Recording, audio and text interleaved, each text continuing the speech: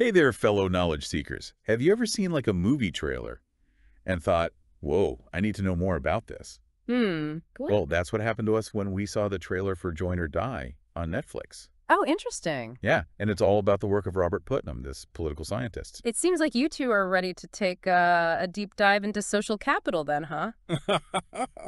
You've got a whole bunch of Putnam's work here, from his article like The Prosperous Community Yeah, to excerpts from his book Bowling Alone, and even some research on two-level games. that's right. And since the movie's based on all his ideas, we thought, why not use it as like a roadmap for this deep dive? Yeah, I like it. It's like we're getting a sneak peek into the main themes. But don't worry, no spoilers. Okay, good. But we'll definitely touch on some of the key ideas it presents. It starts with this kind of bleak picture, right? A world where everyone's just out for themselves. But then it asks this really interesting question. Yeah. Like, what if there's a better way? And that's where social capital comes in. It's almost Okay. like this hidden force that makes everyone want to cooperate. But before we get ahead of ourselves, Yeah. could you break down what social capital actually is for those of us who aren't, philosophy or economics experts? Absolutely.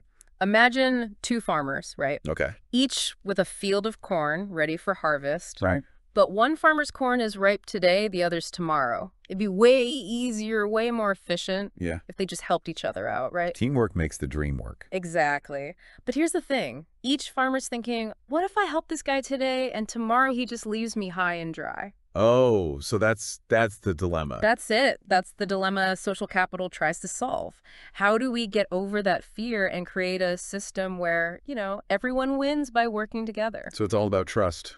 Trust is a big part, yeah. Yeah. Think of social capital as the glue that holds a community together. It's built on networks, shared norms, and, yeah, trust. The more we trust each other, the more connected we are, the more likely we are to just lend a hand. So it's like a neighborhood watch program where everyone's looking out for each other, Exactly. or even just knowing your neighbors well enough to borrow a cup of sugar. Precisely. And here's the thing. Those little acts, they have this ripple effect. Oh, really? Yeah, they create a sense of belonging. They make us feel safer. And get this, they actually lead to better schools, lower crime rates, even a more effective government.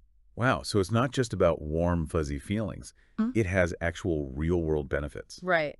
That's what Putnam wanted to understand, like why some communities do so well while others struggle. Right. He started with a study in Italy comparing different regional governments. This is where making democracy work comes in, right? I remember the trailer mentioned Tuscany. Yes. Putnam found that regions like Tuscany, with high levels of civic engagement, they were doing way better than, say, regions like Sicily. So, like, people were more involved in choirs, clubs, even just local government. Yeah, exactly. And places like Sicily, people were less connected, less trusting. So it wasn't about how rich the region was, but how connected they were. And get this, it wasn't just that wealthy areas were more civic, it was the other way around.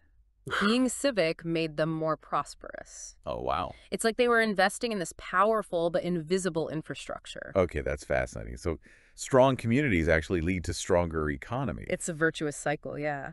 But here's the thing. He noticed a disturbing trend in America. Oh. Despite our image as, a nation of joiners, we were starting to see this decline in social capital. And that's what led him to write Bowling Alone. The bowling alley, a classic symbol of American social life. But if people are bowling alone, what's happening to all those connections? That's the million-dollar question. He found evidence everywhere. Fewer people voting, joining clubs, attending PTA meetings, even just hanging out with their neighbors. But haven't we seen a rise in new types of groups, like online communities, environmental organizations? That's a great... Could those not be signs of social capital, like, evolving? That's a good question, and Putnam addresses that. Okay. He acknowledges the importance of these new groups, but they're not a one-to-one replacement. So, like, being a member of a national environmental group doesn't have the same impact as being an active member of your local community garden. Precisely. They may be politically influential, Yeah. but they often lack that face-to-face interaction. Right. You might be passionate about the same cause, but you're not really connecting with others on a personal level. So even though there's a lot of activism and engagement happening online, it's not really translating into like the kind of social glue that holds communities together at the local level. That's his argument, yeah, and it's something to think about as we navigate this, increasingly digital world. Yeah. Okay, so if we're buying into this idea that America is, in fact, bowling alone, the next big question is, like, why? Right. What's causing this decline? Well, that's where it gets really interesting. He explores all sorts of potential culprits: Okay. women entering the workforce, increased mobility, suburban sprawl, even the rise of the welfare state. So people were pointing fingers at all the big changes happening. Exactly. But here's the thing. When he looked at the data, Yeah. a lot of those explanations just fell apart. Employed people were actually more civic, not less. And the decline was happening across the board, not just white flight or a backlash to the civil rights movement. So it wasn't these big social and economic shifts. What was it? Did he ever find like a smoking gun? Well, he did identify one major suspect, and it's probably sitting in your living room right now. Wait a minute, don't tell me. The Yeah, television. you got it. That innocent-looking box in the corner. His research found a strong correlation between the rise of television and the decline of social capital, Hmm. especially for that long civic generation that, grew up without it. Hold on. How could something as simple as watching TV have such a huge impact? That's what we're going to unpack. So before we went off on that tangent, we were talking about TV. Right. It just seems so counterintuitive. Like, I mean, we've all grown up with TV. It's just there. Yeah. How could it possibly be, like, undermining our social connections? It's a good question. So Putnam explores a few different mechanisms. The first one is pretty straightforward. It's just time displacement. Think about how much time, like, collectively we all spend watching TV. Hours, probably. Exactly, right. And that's time that could be spent engaging in activities that actually, build social capital. Right. Volunteering, going to community events, even just having dinner with friends or family. So it's not that TV is, like, inherently bad. It's that it's taking the place of things that could be more socially enriching. Exactly. And that was especially true for that generation, that kind of came of age as television became a thing. Right. They had less time for all that traditional kind of social interaction, Right. joining clubs, civic organizations, things like that. It's interesting because the movie trailer talks about how our generation is even more plugged in. Smartphones, social media. Do you think those have had a similar impact on our social lives? That's a great question. I think researchers are still kind of grappling with that. Yeah. While those technologies definitely give us new ways to connect, Mm-hmm. they also present these new challenges, right? Right. It's almost like we're constantly tethered to these devices, even when we're physically with other people. Oh, absolutely. I'm definitely guilty of that myself. Oh. But back to television. Putnam also argues that the content itself might be playing a role as well. Like, how so? Yeah, his research suggests that people who watch a lot of TV tend to have a more cynical view of the world. Okay. They overestimate things like crime rates. They're more distrustful of others. I can see that. I mean, we see so much violence, so much conflict on TV. It's easy to start thinking the world is this, like, dangerous, unfriendly place. Exactly. And that perception can become a self-fulfilling prophecy. Oh, right. If you think people can't be trusted, you're less likely to, reach out, build relationships, Right? engage in your community. So it's not just about the time spent watching. It's also about the messages we're absorbing Yeah. and how they might be, like, shaping our outlook. Exactly. And those messages can be really subtle. It's not like overt propaganda. Yeah. It's more about those underlying narratives, the stories that kind of emphasize individualism, competition, sometimes even fear. The trailer talked about that too, like how TV makes us more passive. And that kind of ties into that whole consumerism thing they talked about. Right. So instead of participating, we become spectators. We're passively consuming. And that passivity can spill over into other areas of life, makes us less likely to vote, volunteer, even just, strike up a conversation with a stranger. Right. So it's like we're trading real world experiences and relationships for a kind of simulated version we get through the screen. And that trade-off, according to Putnam, comes at a cost, right? It weakens that social fabric. It erodes trust. It makes it harder to deal with, big collective challenges. Okay, this is getting kind of depressing. Yeah. But surely Putnam doesn't just leave us with this, like, dire warning, right? Mm-hmm. Does he offer any solutions? He does, and that's what I like about his work. He's not just diagnosing the problem, Yeah. he's looking for Oh, solutions. yeah? But before we get into that, I think we should switch gears for a bit. Okay. Talk about another really interesting part of Putnam's work, Hmm. his research on international diplomacy and two-level games. Oh, yeah.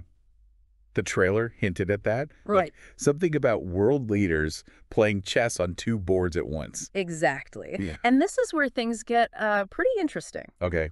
I'm all ears. So imagine you're a world leader, you're trying to, say, negotiate a treaty. Right. You're not just dealing with other countries, right? Right. You also got to deal with your own people back home. So you're trying to make a deal that works both internationally and for, like, your own citizens. Exactly. That's the heart of two-level games. You're playing on two boards at once. That sounds incredibly complicated. It is, and Putnam gives us a way to understand it. He talks about these win sets, the possible agreements that would be acceptable to, all the parties involved. So it's like finding that sweet spot where everyone wins, or at least everyone gets enough of what they want to make it worth it. Exactly. But the size of those win sets can vary a lot. Depends on the issue, the political climate, and how much public support there is. So a bigger win set means more room for compromise. In theory, yes, but it can also be a double-edged sword. How so? If you have a ton of options, it might actually weaken your bargaining position because the other side knows you're willing to concede more. Oh, so it's like a balancing act. You got to be flexible enough to get a deal, but not so flexible that you give everything away. Exactly, and Putnam really highlights how important it is to understand those domestic constraints. You got to know what's going on back home to be a good diplomat. It's not just about knowing a country's official position, but also the internal pressures, the political calculations. It's like being a detective almost, trying to figure out what's even possible based on what's happening domestically. Yeah, that's a great way to put it. And that detective work can really determine whether a negotiation succeeds or fails. Okay, we've got the basics of win sets and two-level games, but can you give me, like, some actual examples? How does this play out in the real world? Sure. One of the most famous examples is what happened with the Versailles Treaty after World War I. Oh, the treaty that was supposed to create lasting peace but kind of backfired? Right. Putnam argues that one reason it failed was because of a miscalculation of those win sets. President Wilson, who really championed the treaty, he overestimated his ability to get it ratified in the U.S. Senate. He faced huge opposition from senators who were, very isolationist, very skeptical of getting involved in international affairs. So even though the treaty might have had a lot of support internationally, and maybe even with the American public, the politics in the Senate created a really narrow win set for Wilson. Exactly, and that's what ultimately killed the treaty. It's a powerful reminder that even if everyone has good intentions, things can get derailed by domestic politics. Wow, that's pretty sobering. But let's move to something a bit more recent. The trailer mentioned the Bonn Summit in 1978. What happened there? The Bonn Summit. That's a great example of those two-level games in action. The world was facing this economic slowdown. Leaders were under pressure to, work together to stimulate growth. The U.S., under President Carter, wanted Germany and Japan to increase their spending, basically help boost the global economy. So if those big economies are doing well, it helps everyone, right? Yeah, in theory. But Germany was facing pressure at home to control inflation. Their win set for economic stimulus was much smaller than what the U.S. was hoping for. So even though they might have seen the value in global cooperation, their domestic politics were, like, holding them back.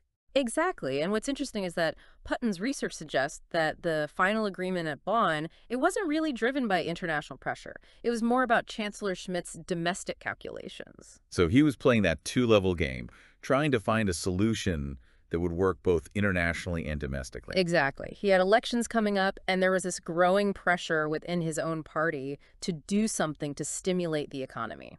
So by agreeing to, like, a small stimulus package at the summit, he could appease those critics back home while also looking like a team player on the world stage. You got it. It perfectly illustrates how domestic politics can really shape international negotiations. This is really making me rethink how I view international relations. It's not just about countries interacting. It's about these complex webs of, like, domestic and international pressures all pushing and pulling. Right, and that's what makes Putnam's two-level game framework so valuable. It helps us see beyond the surface. Yeah. This reminds me of something else the trailer mentioned. Involuntary defection. What does that mean in this context? Oh, that's important. Sometimes leaders really do want to uphold an agreement. They just can't because of those domestic constraints. So it's not necessarily bad faith. It's just a reflection of, like, the political realities they face back home. Exactly. It could be that the leader personally believes in the agreement but can't get their parliament to ratify it, or they face a public backlash. Right. That's where the size of those win sets is so important. Yeah. If the win set is too small, Yeah. the risk of involuntary defection goes way up. So it's not just about negotiating a good deal. It's also about making sure you can actually implement it back home. Exactly. It often involves getting stakeholders on board, educating the public, building those coalitions. Almost like a two-pronged marketing campaign. You got to Yeah. sell the deal internationally and domestically. Perfect analogy. It highlights how diplomacy is about communication and persuasion just as much as it is about, the actual deal making. This all kind of circles back to social capital, doesn't it? If people trust their leaders and understand why international cooperation is important, that creates a much bigger win set, right? Absolutely. A society with high social capital is much more likely to be, outward looking. Because people are more likely to trust other countries, Yeah. more willing to compromise, more likely to see those benefits of, like, global engagement. Exactly. That's why Putnam's work is so relevant, especially today, as we're dealing with, climate change, economic instability. The ability to cooperate is essential. So it's not just about building strong communities. It's also about creating a foundation for, like, a more cooperative, peaceful world. That's a really good point. But before we get too carried away, let's bring it back down to the individual. Remember, the trailer for Join or Die emphasizes that personal connection. Right. They talk about how joining groups that bridge divides, connecting with people from different backgrounds can be especially powerful. That's huge. It's not just about hanging out with people who are just like us. We need to be looking for connections with people who, challenge us, broaden our horizons. Yeah, it's how we break down stereotypes, build empathy, create a more inclusive society. Exactly. Putnam's research actually shows that those kinds of bridging connections, they're essential for fostering tolerance, reducing prejudice. So it's not just about how many connections we have, but also, like, the quality and diversity of those connections. I like that. It's like diversifying your social portfolio. I love that. So we've explored Putnam's work on the decline of social capital in America, his insights on two-level games, the importance of bridging connections. But we got to circle back to one of his most controversial arguments. That TV is a major culprit in this whole social capital decline. Oh, yeah. That's one that'll definitely get people talking. Ready to delve into that. Oh, Absolutely. yeah. Let's unpack his argument and see if we can separate fact from fiction. Okay, so let's talk television. I have to admit, this whole idea that TV is a major culprit in the decline of social capital is, it's a lot to process. Like, is Putnam really saying our screens are to blame for all our problems? Well, he lays out a pretty strong argument. Remember, we were talking about that long civic generation, Yeah. the ones who grew up without TV. Mm. His research shows a big difference in their levels of civic engagement. Mhm. And as TV became more and more common, those indicators of social capital, they started to drop. So it's like two different worlds almost, huh? Yeah. One where people were super involved in their communities, Yeah. and then another where everyone's glued to the TV screen. Right, and while correlation doesn't equal causation, Putnam says the timing's just too perfect to ignore. Okay. The rise of television really seems to have played a role in this shift away from, traditional ways of being social. Okay, I'm starting to see the connection here. Yeah. But how does he explain this link? Like, how does TV actually lead to less social capital? He's got a few ideas, but the simplest one is just time displacement. Okay. Every hour you spend watching TV Yeah. is an hour you're not spending with other people, volunteering, doing things that, actually build those social connections. Right. It's that classic image of the family just sitting there in silence, Yeah. staring at the TV. Yeah, exactly. Maybe a bit exaggerated, but it gets at something real.